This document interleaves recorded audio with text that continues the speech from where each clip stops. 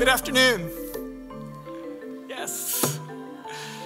My name is Hisa Kuriyama. I am the faculty director for the humanities at the Radcliffe Institute, and I'd certainly like to welcome you and thank you for coming this afternoon. I also want to congratulate you for being here. Here you are on a beautiful October afternoon, October 22nd, 2018. Hopefully this will be an event that you'll remember for the rest of your lives. You're very fortunate to be here, which for I think what will be a memorable event. The fact that you're here, I think, probably shows that you already know what the great pleasures you have in store. We're welcoming first Solmaz Sharif, who I think probably most of you know something about, but let me just remind you, she is currently the Jones Lecturer in the Stanford Creative Writing Program, and really one of the rising stars in American poetry. Her first collection of poetry, Look, from which part of it, which she'll be reading from today, was a finalist for the National Book Award and was named a New York Times Notable Book of 2016, Publisher's Weekly Best Book of 2016, the Washington Post Best Poetry Collection of 2016, and one of the New Yorker's books we loved in 2016. It's won her numerous literary fellowships, and I think you'll see why this afternoon. We're also privileged to have Evie Shockley, another very distinguished poet and a Radcliffe Fellow, with us to discuss Solmaz's poetry after her reading. Evie herself is prize-winning poet, and her collection, Semi-Automatic, was a finalist for the Pulitzer Prize in Poetry and the Los Angeles Times Book Prize in Poetry. She's also a scholar of African-American literature and is a professor at Rutgers University. We're happy to have Solmaz here, not only just because she's generously agreed to give this poetry reading, but also she's with us for this whole month, working on the papers of June Jordan, who was one of her professors at Berkeley, UC Berkeley. As you may know, June Jordan was one of the great poets of our times, and not least, a very eloquent reader of poetry, and her papers at the Schlesinger include not only, as I learned just now, papers from her childhood, but also include an extensive series of recordings of her readings and her interviews. I mention this because I think this is one of the things that makes poetry readings so interesting and engaging, that our encounter with most poets is with the printed page. But here we have the opportunity to really hear the music that's latent in the periods, the commas, the mute line breaks, and in her work, Look, Solmaz utilizes not only these conventions, but also makes important use of things like italicization and capitalization. And I'm very curious to hear how that translates into the spoken word. And I mention this not least because I think it's important to think about poetry readings especially, but also lectures in general, as participatory events. So she's reading for us, which is a wonderful, wonderful opportunity for us. But as listeners, I think it's important to think about listening as an activity. And I want to conclude by giving a short passage by Jules Michelet, French historian of the 19th century, who in his inaugural lecture at the Collège de France was thanking the people who were transcribing his lecture, but also expressing certain misgivings. And he says, this is December 29th, 1842. He says, "You may think that the only person is speaking, that only one person is speaking here, but you would be wrong. You are speaking too. I act and you react. I teach and you teach me. I can feel your objections, your approval. How? It's impossible to say. It is the mystery of great crowds, the flash of exchange, the interaction of minds. Teaching is not an exhibition. It is the fertile mutual communication between a speaker and an audience as they explore together." So with that, I'd like you to all welcome enthusiastically our speaker, Solmaz Sharif. Thank you so much.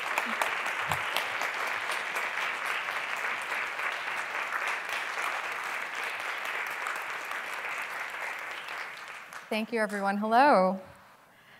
I am just so overjoyed to be here, and I thank you so much for coming. I'm going to start by reading some poems from my first collection, which is called Look, and then maybe I'll close with a couple newer poems at the end. But Look is a book that deals in part with the US Department of Defense's Dictionary of Military and Associated Terms. The US Department of Defense has its own internal dictionary that aims to supplement standard English dictionaries, amending the definitions that we might find there to fit their context. So, for example, the word look itself has been redefined by the Department of Defense to mean, in mine warfare, a period during which a mine circuit is receptive of an influence. And the influence is obviously the person that is stepping on the mine. So the definition gives us a kind of example of the twisted syntax and the euphemism and everything that really goes into creating a language that will allow for violence. And I have always been obsessed with state-sponsored language and how a violence against bodies is premeditated in a violence against language, how that intersects with the role of the poet as a caretaker of language, if nothing else, and what it might mean to kind of make the language of the state reckon with the language of the lyric and the language of the self. And so that's where it starts with this book. Maybe to give us a sense of this DoD language, I'll actually read a poem that's called Perception Management. It's an abridged list of operation names, actual operation names taken from the wars in Iraq and Afghanistan. Perception Management.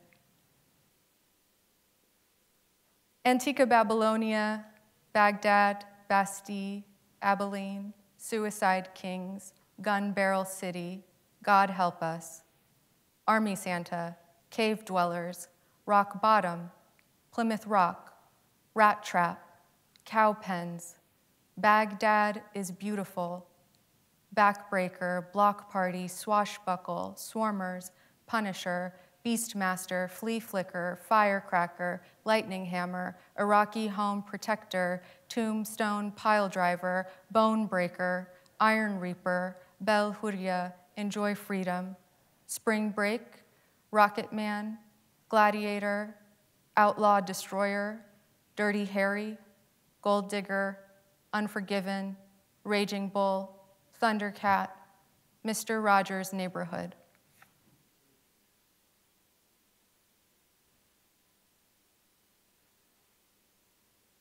Look. It matters what you call a thing. Exquisite, a lover called me exquisite. Whereas, well, if I were from your culture living in this country, said the man outside the 2004 Republican National Convention, I would put up with that for this country. Whereas I felt the need to clarify, you would put up with torture, you mean? And he proclaimed, yes. Whereas what is your life? Whereas years after they look down from their jets and declare my mother's Abadan block probably destroyed, we walked by the villas, the faces of buildings torn off into dioramas, and recorded it on a handheld camcorder. Whereas it could take as long as 16 seconds between the trigger pulled in Las Vegas and the Hellfire missile landing in Solmaz Sharif, after which they will ask, did we hit a child? No, a dog, they will answer themselves. Whereas the federal judge at the sentencing hearing said, I want to make sure I pronounce the defendant's name correctly, whereas this lover would pronounce my name and call me exquisite and lay the floor lamp across the floor, softening even the light, whereas the lover made my heat rise so that if heat sensors were trained on me, they could read my thermal shadow through the roof and through the wardrobe, whereas it's not like seeing a dead body walking to the grocery store here. It's not like that. It's Iraq, you know, it's Iraq. It's kind of like acceptable to see that there and not. It was kind of like seeing a dead dog or a dead cat lying. Whereas I thought if he would look at my exquisite face or my father's, he would reconsider. Whereas, you mean I should be disappeared because of my family name? And he answered, yes, that's exactly what I mean, adding that his wife helped draft the Patriot Act. Whereas the federal judge wanted to be sure he was pronouncing the defendant's name correctly and said he had read all the exhibits, which included the letter I wrote to cast the defendant in a loving light. Whereas today we celebrate things like his transfer to a detention center closer to home. Whereas his son has moved across the country. Whereas I made nothing happen. Whereas ye know not what shall be on the morrow, for what is your life? It is even a thermal shadow. It appears so little and then vanishes from the screen. Whereas I cannot control my own heat, and it can take as long as 16 seconds between the trigger, the Hellfire missile, and a dog, they will answer themselves, whereas a dog, they will say. Now, therefore, let it matter what we call a thing. Let it be the exquisite face for at least 16 seconds. Let me look at you. Let me look at you in a light that takes years to get here.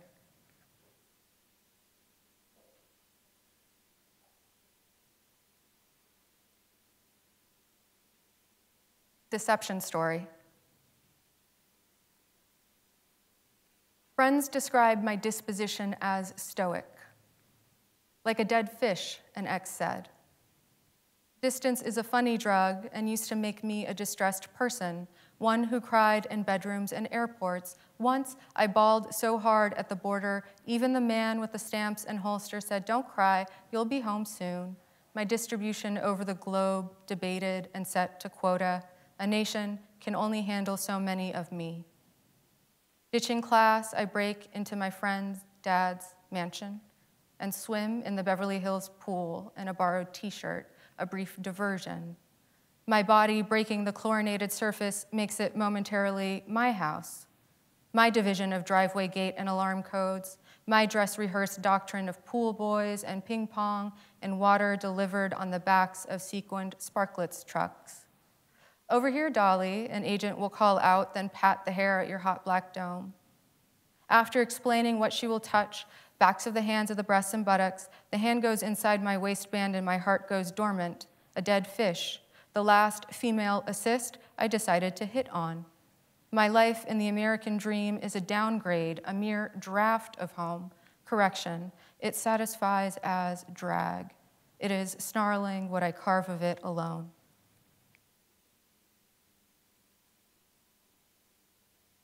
I have an uncle, or had, an uncle who was a draftee in the Iran-Iraq War and was killed, and I never met him.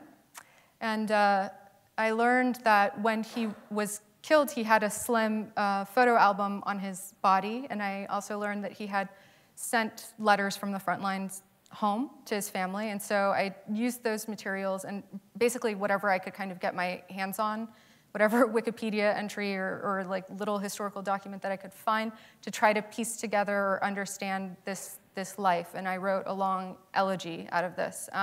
It's called Personal Effects, and I'll just read a few sections of that. It opens with an epigraph by Susan Sontag. Like guns and cars, cameras are fantasy machines whose use is addictive. I place a photograph of my uncle on my computer desktop, which means I learn to ignore it. He stands by a tank, helmet tilting to his right, bootlaces tightened as if stitching together a wound. Alive, the hand brings up a cigarette we won't see him taste. Last night, I smoked one on the steps outside my barn apartment. I promise I broke myself. He promised himself he wouldn't and did. I smell my fingers and I'm smelling his. Hands of smoke and gunpowder, hands that promised they wouldn't but did. You were not ready, but they issued the shovel and the rifle and you dug. But to watch you sitting there between the sandbags, but to watch the sand spilling out the bullet holes. But what did they expect? But what did they really think a sheet of metal could prevent? But I sat rolling little ears of pasta off my thumb like helmets, but it was not a table of fallen men, but my hand registered fatigue. But the men in fatigues were tired of sleeping in shifts. But you snuck into town and dialed home until you wrote your fingers were tired. But the code for Shiraz was down, but all of Shiraz was down, but the sheet lightning above the Ferris wheel of rusted bolts. But I'm sure they are all right, you wrote, well, to reassure yourself. But the wind like an old mouth shaking the unnamed evergreen outside my window. But what I mean is I'd like very much to talk a bit. Hello?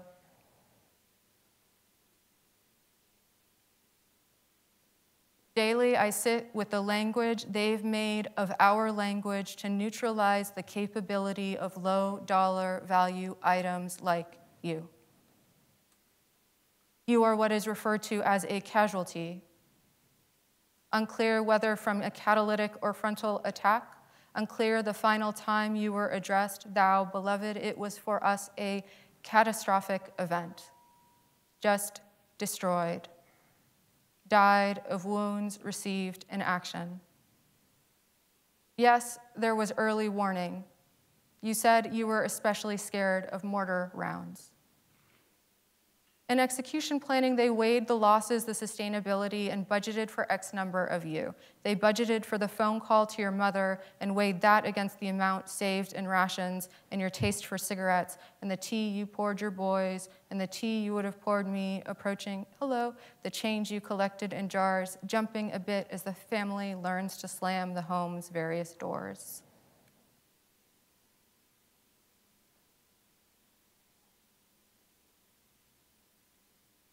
What I see are your hands peeling apples, the skin curling to the floor and one long unravel, a spit-up film reel loosened from its canister. And I'm not even sure they are apples, quince, pear, some desert potato with a stem. From the number of peels, I assume you're feeding the other men in your tent. Your head is down. Maybe the cameraman asked you to look at him, and you couldn't stomach it. Maybe around you today they fell until you didn't understand how you hadn't been hit. I decide you are happy for the knife in your hands, the white dust on your bare feet. I am happy to see your bare feet in this photo. They are the only things that made me cry. It's that they existed, and that they, appalling, look so dead already. I think it's fair to say you want something to do with your hands, whether or not the photographer placed the apples in front of you, whether or not they are apples, whether or not earlier that day you saw a friend's lungs peeking out the back of his throat.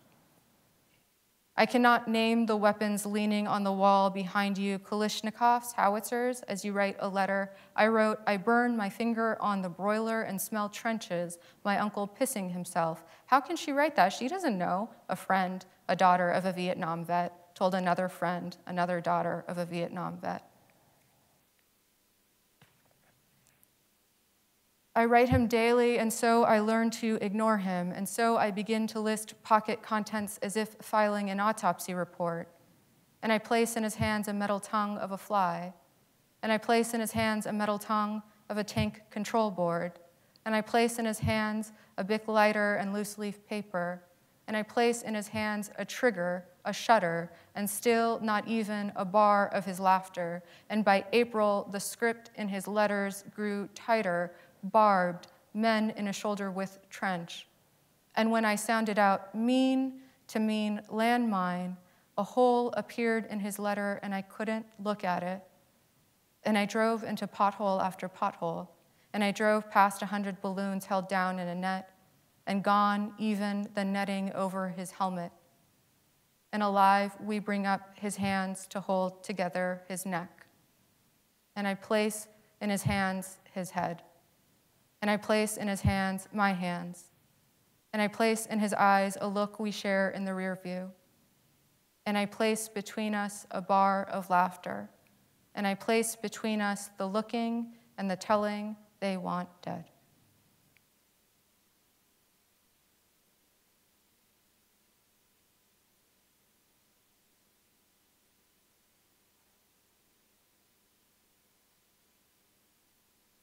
So I was asked to write a nature poem, and I tried to write one.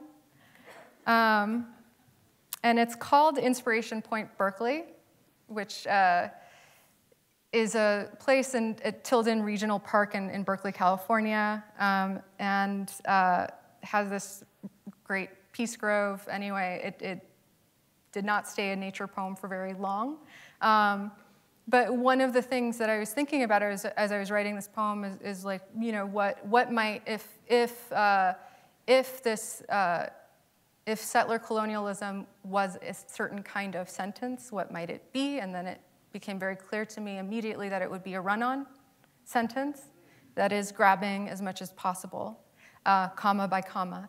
And of course, or maybe not of course, but I am interested in the ways that, you know, quote unquote land preservation and the construction of parks and the maintenance of parks is lined up and lines up with land grabs and a settler colonial project that aims to create a land that is seen as free of people. So Inspiration Point, Berkeley.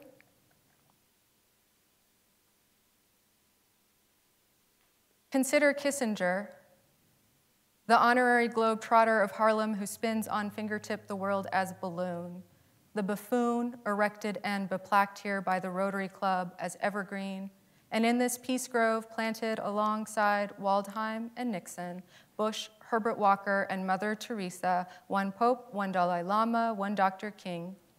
Kissinger, who was the one the bunnies in Hughes' mansion voted MILF, and is named here in our great tradition of naming, as on the Anza expedition, the conquistadors dropped armored mission after saints, Luis Obispo, Francisco, etc., up this western coast, my lover and myself now, by cleared path regard, hardly touching each other or the invasive grasses the conquistadors also brought, perhaps by boot sole, perhaps by taste, as we like to do, to tote and plant and raise a home we can recognize, even when we want anew.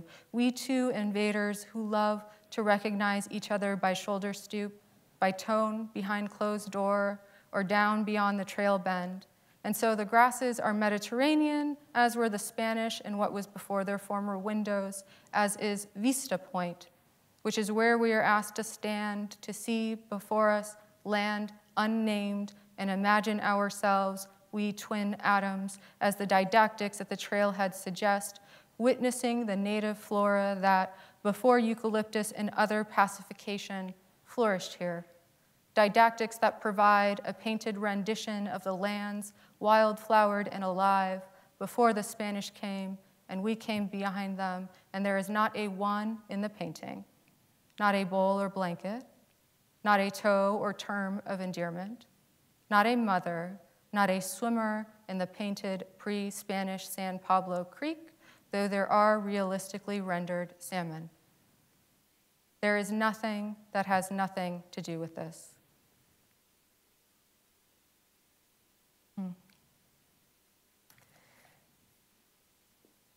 The first two lines of this poem are lifted from a translation of Ovid's Ibis poem, which is a curse poem that he wrote in exile. And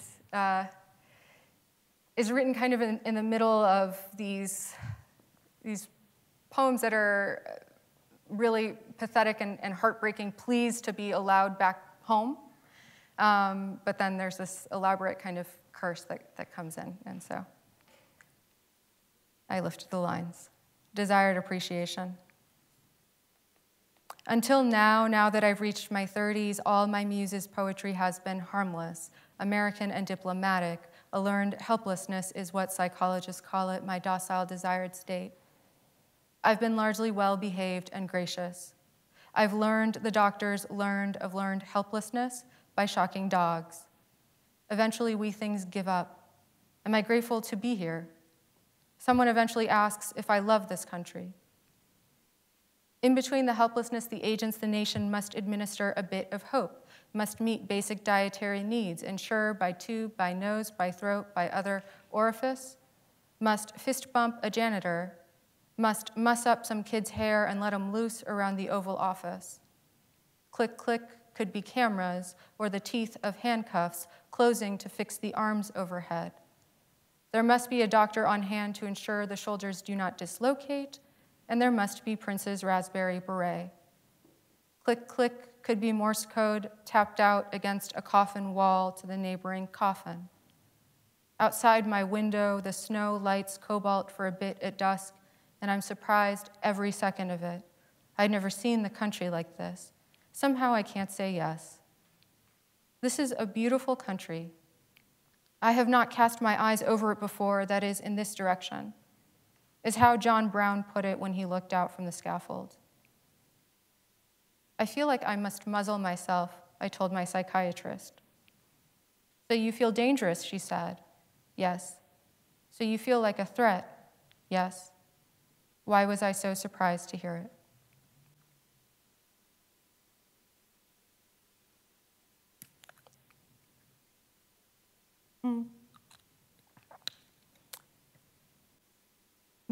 That poem led me down a rabbit hole of self-help texts and the self-improvement industry, and specifically all the ways that we are asked to change or alter the language that we use to describe the world around us in order to make ourselves better subjects and in order to be able to tolerate what is surrounding us, right? So it's kind of, I see it as an inverse of look.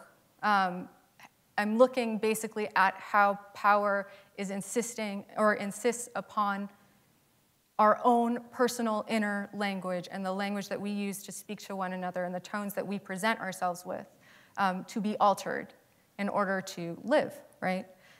So this poem called Social Skills Training begins with two lines that are, I was reading those studies that are kind of like, they're negotiation tactics. If you want to get this thing done, word it this way, not this way. And so they're lifted from two such studies, and you'll see. Social skills training. Studies suggest, "How may I help you, officer?" is the single most disarming thing to say, and not "what's the problem?" Studies suggest it's best the help reply, "My pleasure," and not "no problem." Studies suggest it's best not to mention problem in front of power, even to say there is none. Gloria Steinem says, "Women lose power as they age, and yet the loudest voice in my head is my mother." Studies show the mother we have in mind isn't the mother that exists. Mine says, "What the fuck are you crying for?" Studies show the baby monkey will pick the fake monkey with fake fur over the furless wire monkey with milk without contest.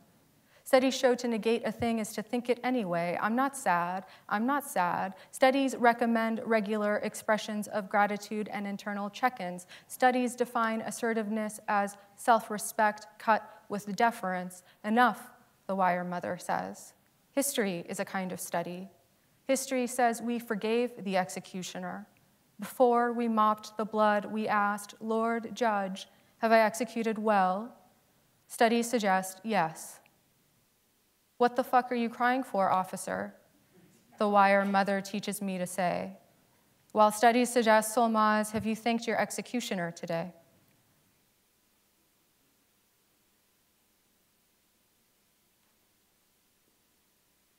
Dear Aleph, like Ovid, I'll have no last words. This is what it means to die among barbarians. Bar, bar, bar was how the Greeks heard our speech, sheep, beasts, and so we became barbarians. We make them reveal the brutes they are, Aleph, by the things we make them name. David, they tell me, is the one should aspire to. But ever since I first heard them say Philistine, I've known I am Goliath if I am anything.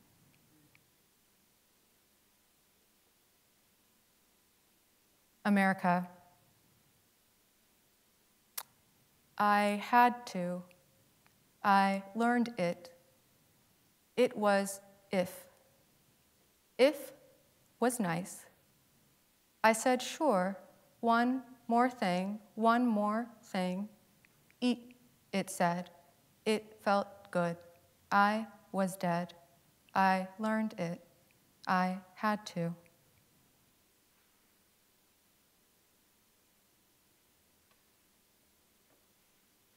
I'll read one last poem to close, and then we'll move on into a conversation, I hope. This poem is called The Master's House.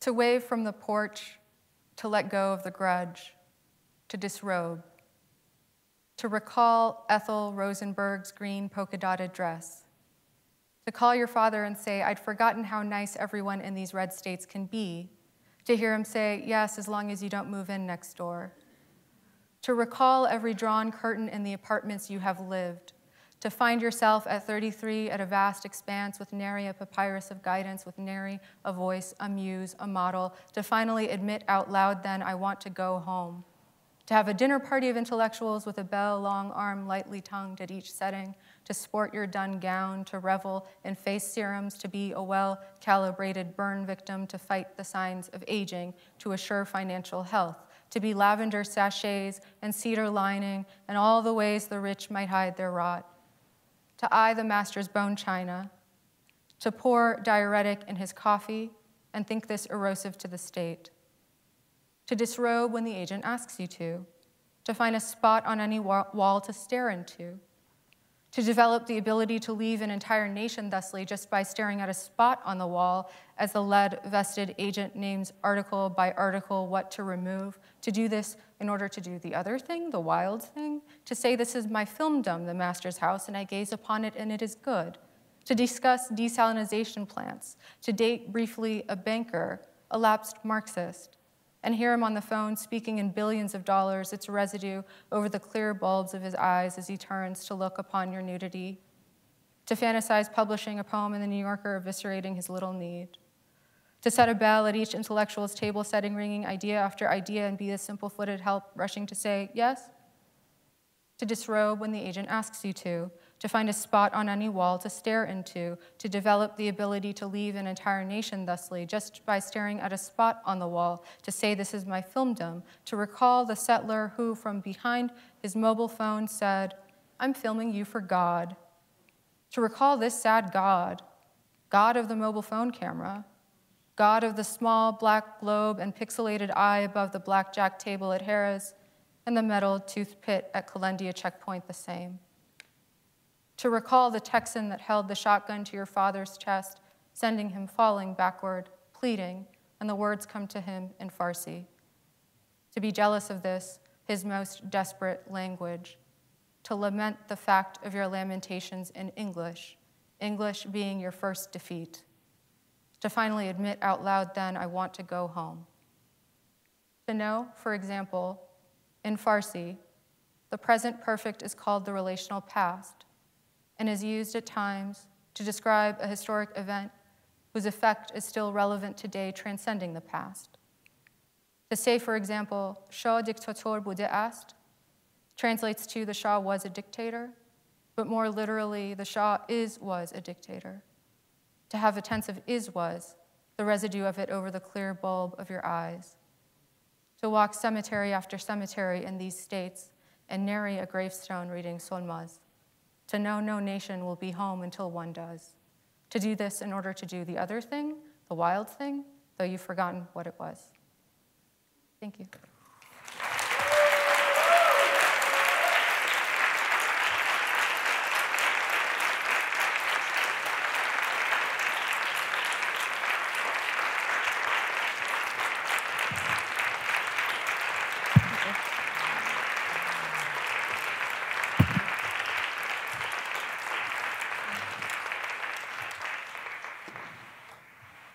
Thank you. Just thank you.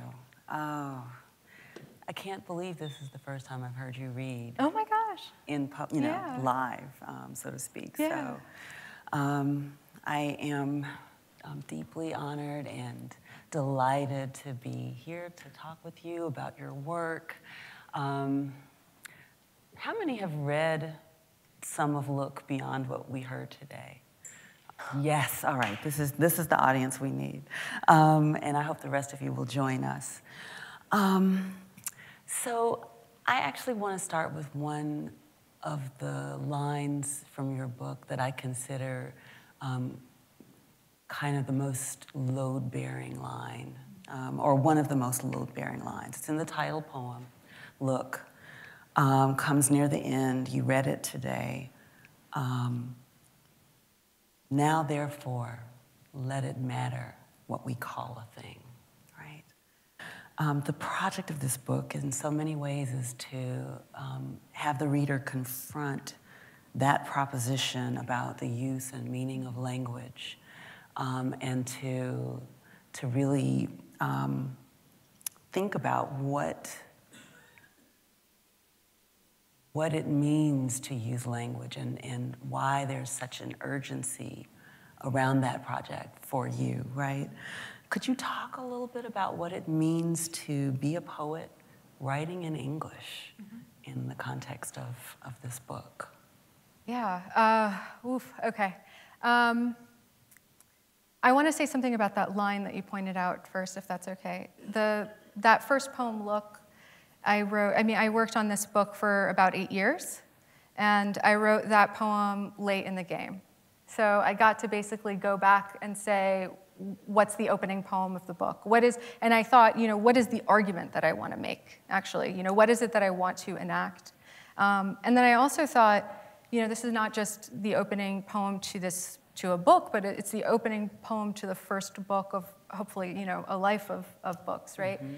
And so I challenged myself with the question of what is a statement that you can make that you feel like your entire writing life will be held in that statement, and what is it that what is the role of the poet as you see it or understand it, and it simply was that it matters what you call a thing, and it should matter, and my role as a poet, in part, is to remain vigilant over that kind of mattering and the kind of care and attention that is behind language and the words that we use to describe each other or not, and to point to its absence.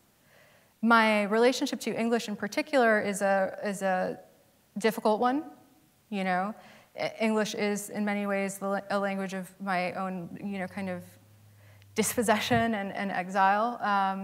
I feel pretty inadequate in English, or I feel like I am not saying, but I think that sense of lack, or this idea that I can't quite say what I need to say, and I don't know enough words in this language to name my life, is something that led me to poetry, because when one has only a few words to describe one's whole life, then one has to become very creative in how you place those words, right? Absolutely. To communicate the totality of your thought and your mind and your heart. So that's also a part of it, yeah. And English, do you consider it your first language? I consider it my second language, though it's, I spent the first 2 years of my life learning Farsi at home, basically, and but that was in the U.S. So English was always around and in my ear and everything, but it was the language that I then had to learn, I think, after Farsi, yeah. Right, right. And so that magnifies a problem that writers like Ntozake Shange and Norbesi Philip have also talked about, which is, you know, and you referred to this, this language being a language in which you are, did you say dehumanized? One could say that, yeah. One could say that, yeah. In which some of us have been colonized or enslaved, and that you're, as a writer, you have to come to the page and think about how to use words that either didn't have you in mind or did have you in mind, right? In different ways. Right, but as a, what did he say today? What kind of Middle Easterner am I today? Anybody? Trump? Oh. Unknown, thank you, yes. There are known knowns and known unknowns, and now they're unknown Middle Easterners, yeah. Okay. Yeah. Yes, the depths to which language can descend. So I'm also thinking a lot about the idea of defining terms, right, and redefining them, and the occlusion of meaning. But then also what it means to write in, let me say it like this. If you come to writing with a certain kind of skepticism or wariness about the kind of cynical way that the language can be used, how do you find your way to what might be possible in language? What are the possibilities of language for you? Mm-hmm. I mean, I think the possibilities of language are the possibilities of power itself, you know, and in that way huge and endless and terrifying, but also terrific, perhaps, you know, if it is kept alive and if it is kept in constant rotation, and if it is as messy and as collectively kind of described and realized as possible. And I think that that's part of my role is to keep language agitated in that way, if I can. And I think that I live for the moment wherein a thing is named and there's a spark of recognition, but that naming has not yet become calcified, you know, or a thing that then is, you know, pinning something down and becomes something to a definition or a meaning to police in any kind of way. And poetry feels to me to be one medium where that is it's a requirement of poetry almost, right? To keep language that agitated and alive. And so politically, I think that is really important also, and the possibilities are endless in that way, yeah. I love that word, agitation, for the political meanings it brings, as well as the sense of, you know, that's what a washing machine does, is agitate. So you're cleaning it somehow of some of that baggage. I mean, so there's so many places to go once you raise the idea of the political, which your poetry does from the beginning.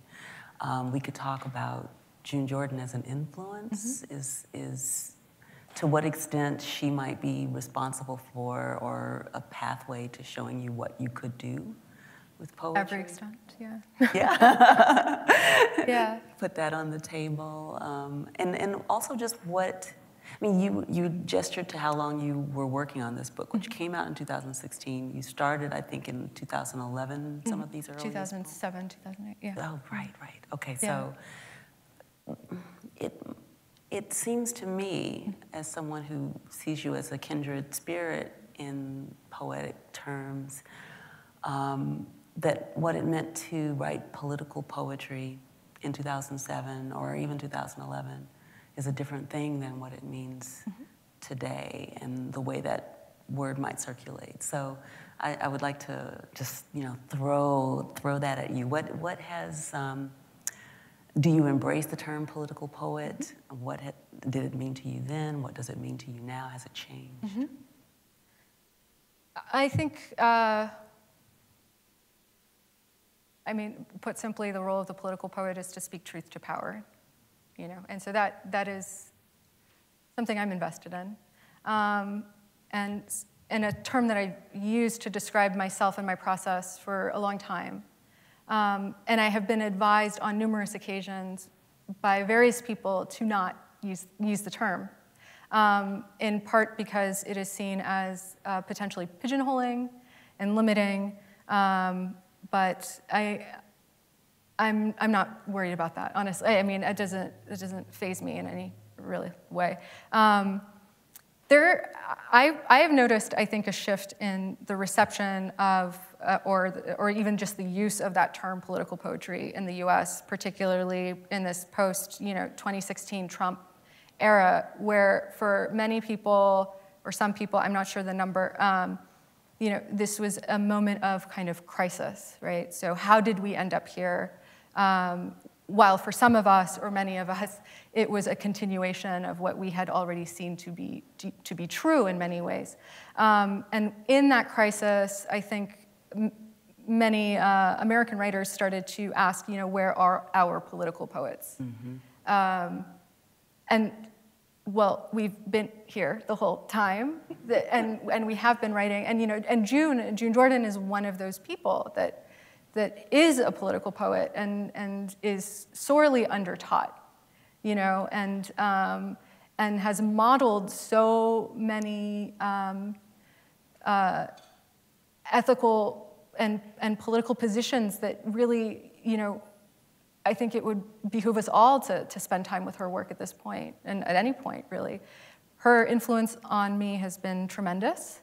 I actually never got a chance to work with her. Her name was on the schedule of classes when I signed up for Poetry for the People, and when I showed up to the first class, she was on medical leave.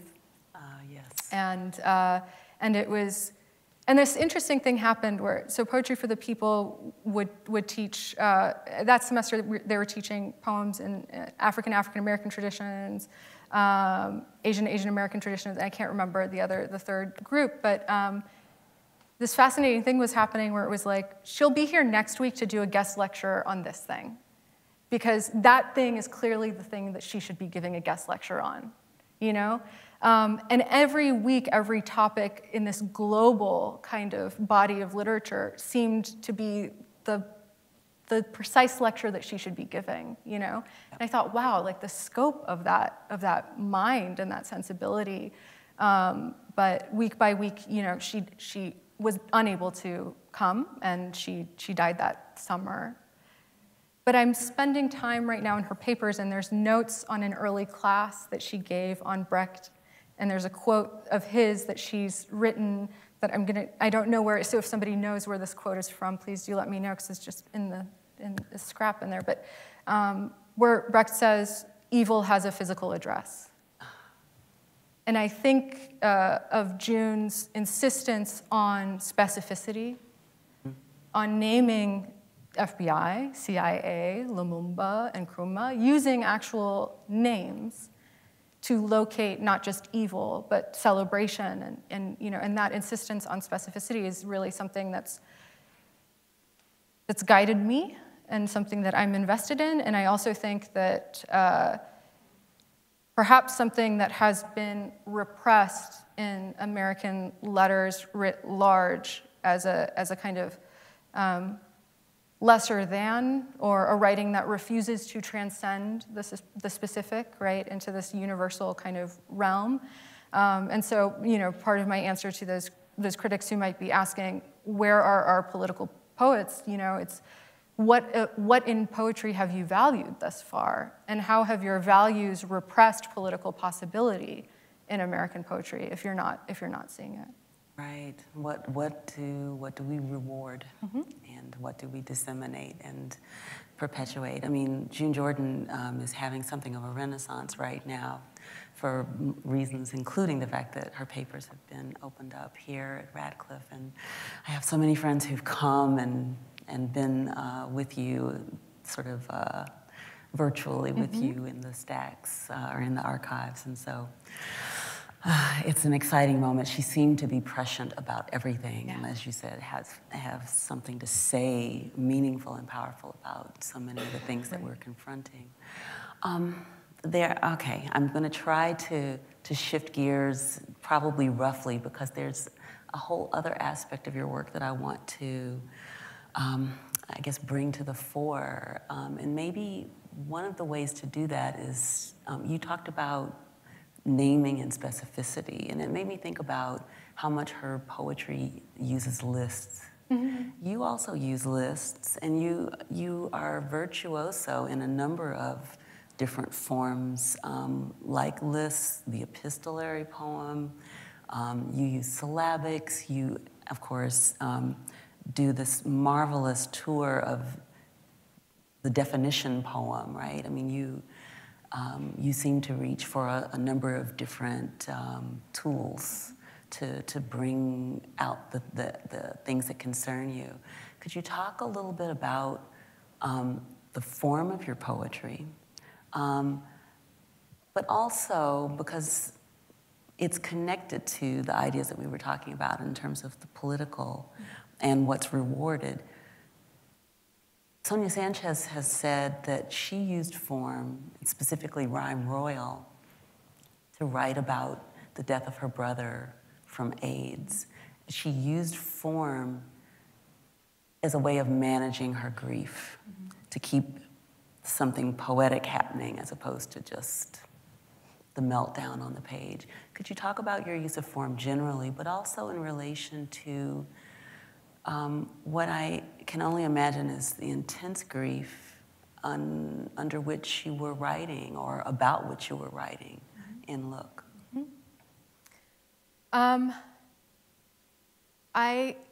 My relationship to form is restless and nomadic and constantly shifting.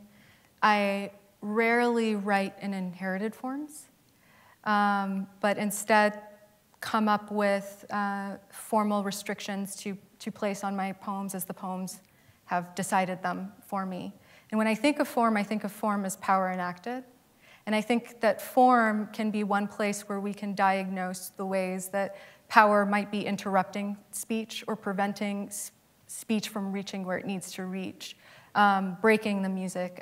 I'm drawn to syllabics that are non-accentual because they are supposedly such an unnatural thing that you could do to English language. They are basically order for the sake of order, just random numbers that have decided what a line will be or not be and where it ends and where it doesn't.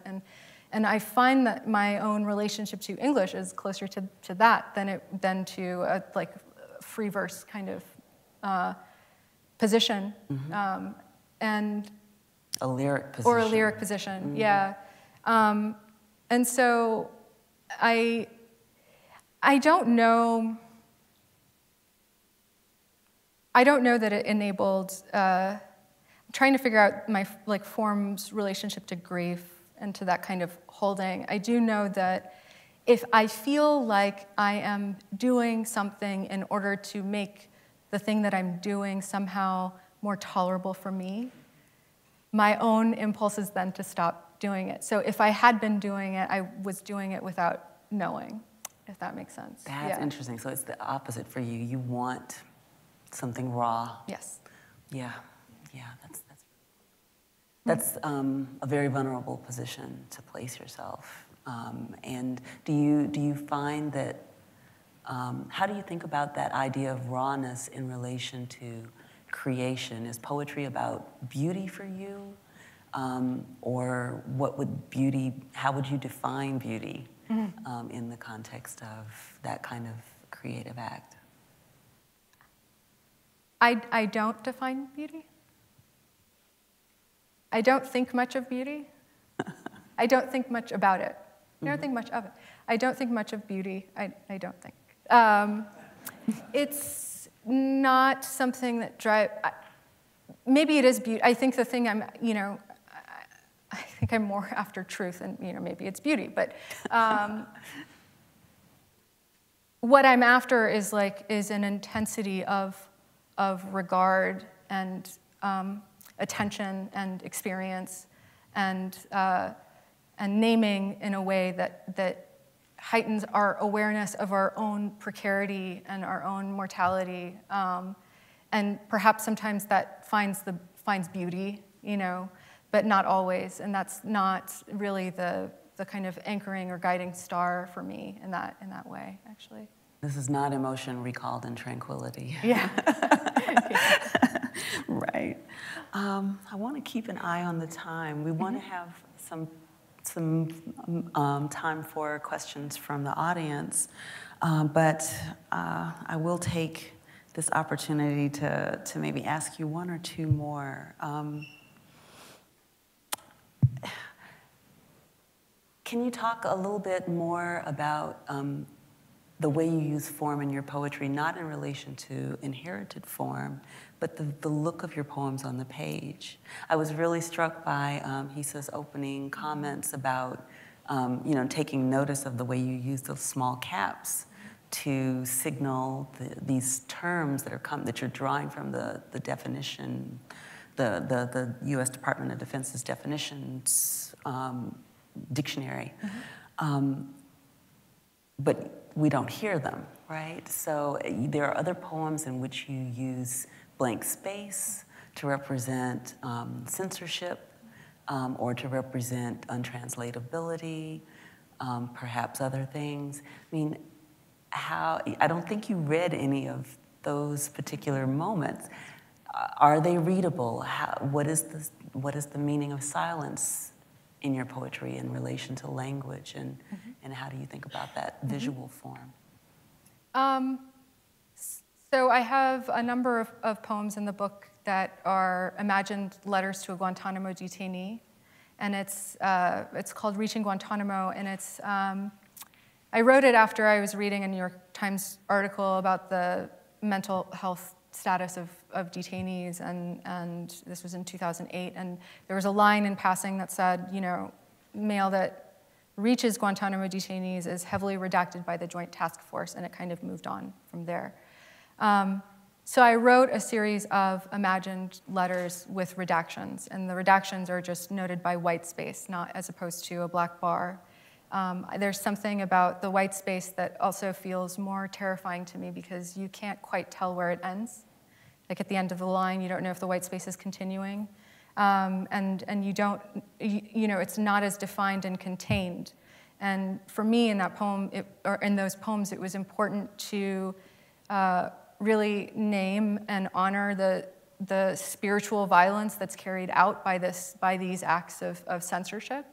And how they are designed to, in fact, make a prisoner then question their own reality and what is before them on the letter in front of them. When I read those poems, my voice kind of just drops out, and I leave silence there.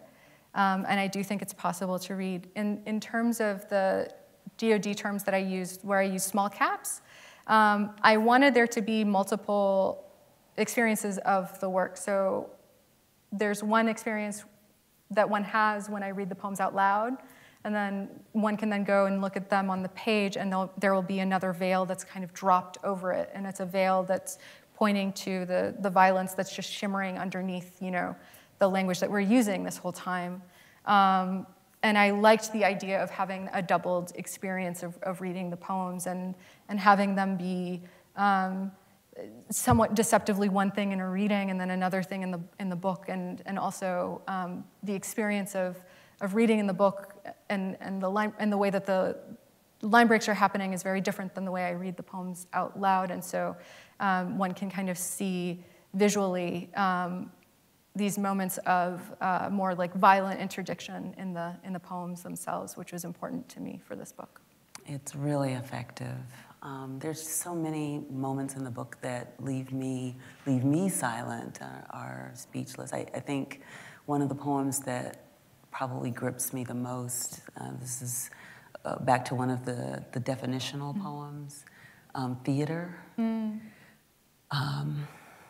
There's something about, the speaker of this poem narrates his own death, basically. And of course, you could think about Randall Jarrell, but remake that idea in such a powerful way. The meaning of the word theater in terms of theater of war, and the meaning of theater in terms of acting, and it all comes together so amazingly. I just had to have a moment to gush. So before we open it up for questions, I'm just going to ask you an open-ended, perhaps difficult question, Okay. and that is, what was the most difficult thing for you in writing Look?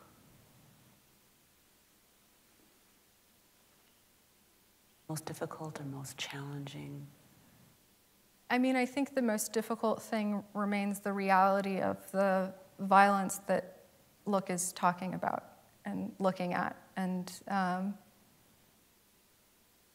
there's a quote in here from a Frank Bedart poem written in the voice of Nijinsky, the ballet dancer that famously attempted to choreograph World War I to, upset his audience and lost his mind. And I think of that movement and that dance that nobody doesn't actually exist anymore, but that I know of, as the muse behind my own process and position in writing this book, which makes it and made it necessarily overwhelming, and so difficult, but as it must be. Yes. I wouldn't trust it if it weren't. I mean, that's, we could talk about ethics and the ethics of putting the reader somewhere that you haven't been, and that's not the gesture that you're making. So thank you so much for this work.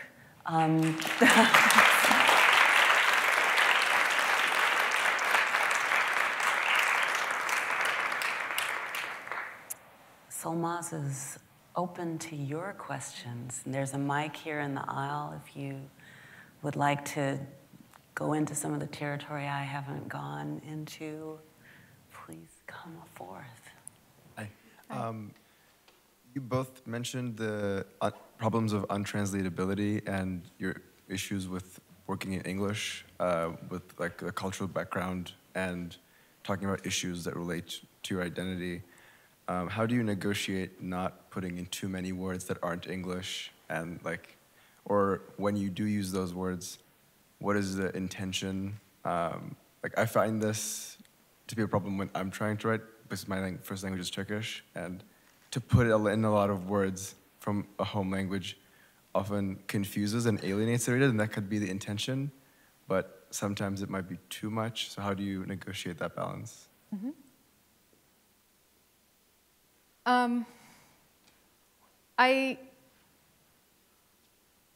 Okay, I'll start with a pet peeve that I have, and it's actually an inside joke in my family. There's a movie called House of Sand and Fog about an Iranian family, and the way it works is, the patriarch, I can't remember his name, but he'll say, he'll go, "Pesaram, my boy." Pesaram in Farsi means my boy.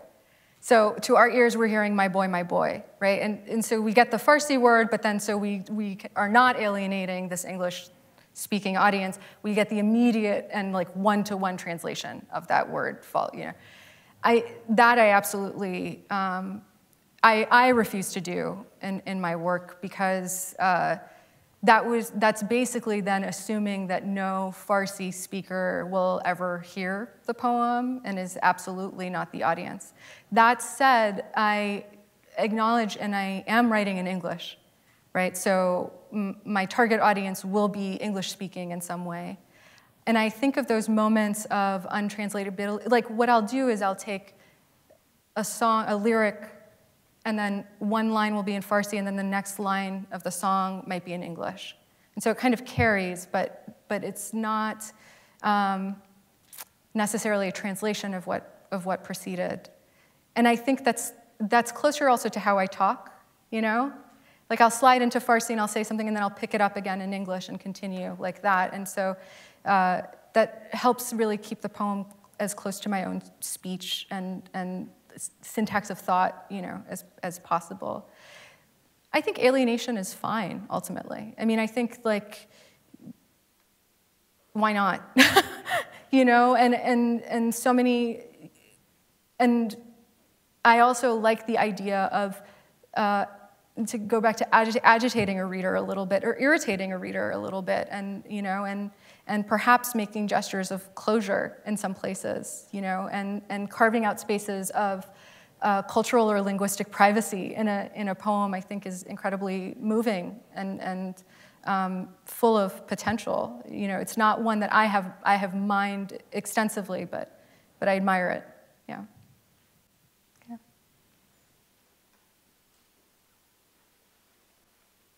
Hi. Hi. Evie, it's great to see you and see both of you. I'm wondering if you can talk a little bit about what this means to be kindred spirits for each other. I said that, so it's not fair to ask Solmaz. For me, it just means I recognize in her a similar desire to find truth, speak about it, name it, and to do so in a way that communicates to readers and might move us beyond, we talked about this, beyond feeling towards action. Absolutely, and I think, you know, I want to go back to something that you'd said, which was that the point of language and then writing, you know, ultimately is one of connection, you know, and after what I just said about irritating a reader, right? But to have the ultimate goal be one of that kind of connection, right? But you're deciding where you're connecting, you know, and to whom you're speaking, and what you're doing with your language and what you refuse to do with your own language as well. I find that is an area of kinship and overlap for us too. Yeah, thank you. Thanks.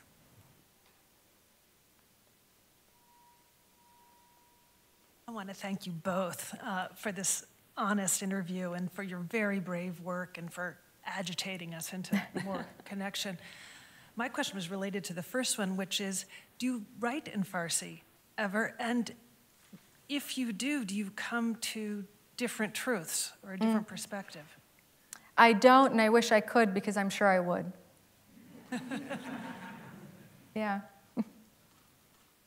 And I think that knowing that I'm missing that is one of the hardest losses, actually.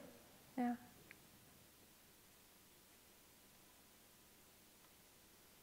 Hi.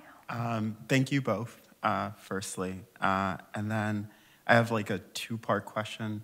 The first part is in relationship to when you were talking about writing look and about specifically how in coming back to it and in writing the title poem, you thought about what the argument of the book was. I'm sort of wondering how you conceive of books as projects, and specifically how that language of the book as an argument, or I guess ultimately what the purpose of a book is for you in your writing process. And then the other part of the question is sort of in relationship to this. You have a really wonderful essay in the Volta called the near transitive properties of the political and the poetical. And in that essay, you talk about erasure and specifically how erasure is more, well, it's as of late been more predominant in American letters and in poetry. And you talk about how it has this connection, though, to military violence. So I just would like to hear more about that, specifically how you came to erasure in your project and how you negotiated that. So in terms of erasure, this formal tactic of redacting poems or any kind of found text and then creating a new poem out of it